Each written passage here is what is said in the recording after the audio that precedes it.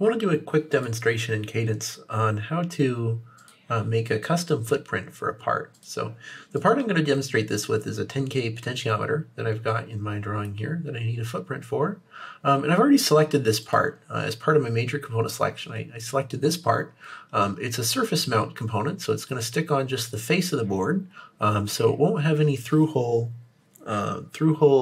pad stacks, but it's just going to sit on the face of the board, and we need to make a footprint for it, so a place for it to actually sit on the board. So I went ahead and I opened the data sheet, and this is the data sheet for the device, and I went ahead and I was wondering if it had any recommendations for how to lay out the board, and it does. Right here it says recommended PCB pad outline dimensions. Most data sheets will have this. And we can see that this is exactly what we need to build. So let's get started. We go ahead and open our PCB editor. And I'm just going to do File, New, and then I'll go ahead and put it in my Cadence symbols directory. This is important so that way Cadence can find the footprint when you netlist your schematic. So later down the road, it's important that it's in this folder or it's in your symbols folder. Some people have this on your desktop, but I have it in documents. And I'm just going to call this the name of the part. So the name of the part is this ST4ETB501. Make sure you select package symbol. And so this is our blank part. There's not much here. We can turn on grids by selecting this button, and we can zoom in with the scroll wheel. We can see where we are down here, and we can click the scroll wheel to move around. We can move down to the bottom left. And by default, this is our 0, 0 point. It's down in the very bottom left. When we're actually building this part, in the data sheet, it specifies the 0, 0 is right in the center. So it's going to be hard to do that if the 0, 0 is in the corner. So the first thing we can do is do setup and change drawing origin. We can just put it anywhere. I'll just put it right here. It's pretty arbitrary right now. And each grid dot is 100 mils apart. We can see that if we go set up grids, we can see that each grid dot is 1/10 of an inch or 100,000ths of an inch apart. And we're going to put it right here. So everything we're going to do in Cadence is all going to be in thousandths of an inch. That's set down here. You can change it to metric, but I wouldn't recommend it. Instead, I would recommend converting everything on this data sheet into mils and using that. So first, you notice we're going to need this 2mm by 2mm pad stack. And so I went ahead and converted that to mils. And then you're also going to need is 2mm by 1.6mm pad stack. And so I went ahead and converted that to mils as well. So you can do that. We're going to go ahead and do a layout and pins. So we can go ahead and place pins. And we'll select our pad stack in here. By default, there's a whole bunch of different pads you can select. And you could probably find that one that would work. But it's really not too difficult to create a pad stack from scratch and have it do exactly what you want to do. So I'm just going to go ahead and open up our pad stack editor. And then I'm going to create a new pad stack. I'm going to make sure it's in my Cadence symbols directory, just like everything else. And I'm going to prefix it with an underscore, so that way it appears at the bottom of my list so I know exactly where it is. It's just really easy to find. And I'm going to call this exactly what it is. This is going to be my, I'm going to set this one as my 2mm, so this is 79 mil by 79 mil. So this is just going to be a 79 mil by 79 mil square. And this is just going to be an SMD pin. So there's no drill because it's an SMD. It's the surface mount device. There's no drilling through the board. And then we're just going to have this pad be a square, and it's going to be a 79 mil square. And we're also going to set the solder mask to have a 79 mil square as well. So that's about it for this pad stack. We'll just hit save. And then we also need another pad stack. We needed the this 1.6 by, or I'm sorry, this 63 mil, so the 79 by 63. So 79 by 63 is another one we needed. So 79 by 63. That's about it for this one too. So we're just going to hit File and Save.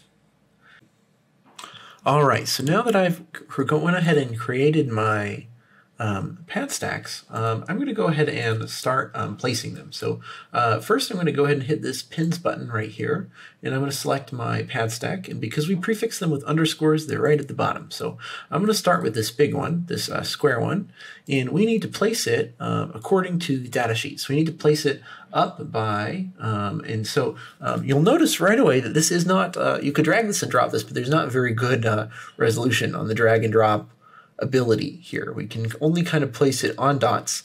It's not very user-friendly. So I'm going to go ahead and just place it.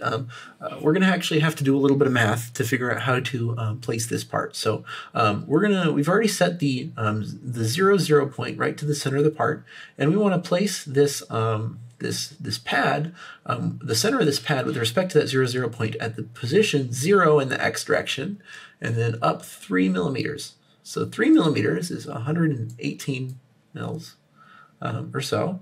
So I'm going to go ahead and place this. And to do that, I'm going to go ahead and, I can't click at 0, 118. It goes 0, 100, 0, 200.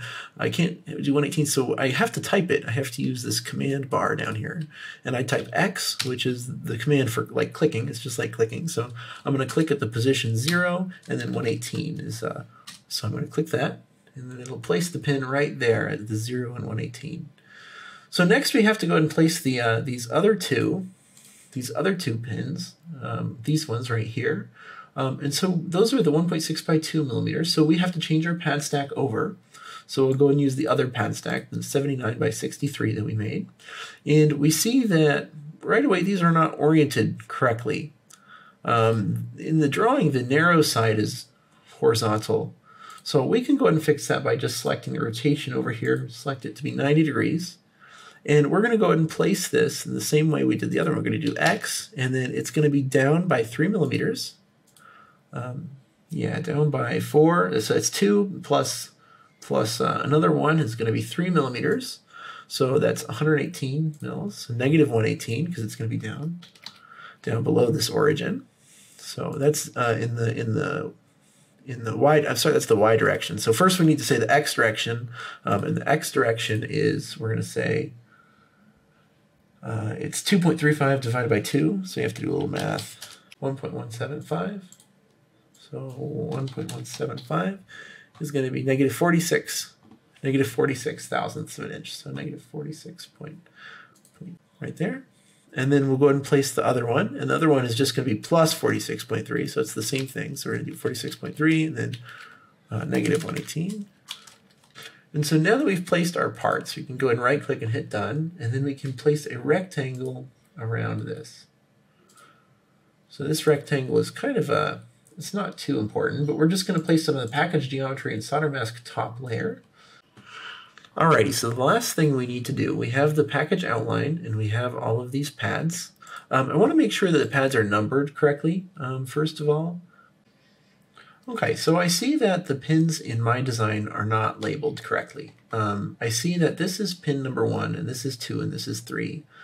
So if I were to build this into a board like this, it's going to see this is 1, and then 2, and 3, and it's going to wire them up incorrectly. I know that because the data sheet has them specified like this. So I have to go ahead and renumber these, and that's pretty simple to do. I just hit this Edit Text button, and I can click this 1, and I can change it to 2. And I can click this 2, and I can change it to 1. And I should be all good. The last thing I need is, I'm just going to hit Done, and I need a reference designator. So I hit this button, and I'm just going to add it right here. And typically we just use the part number. So ST4ETB501 is what I'll use. All right, so we'll just hit File and then Save. And we can see that it has created the pad stack, or it has created the footprint.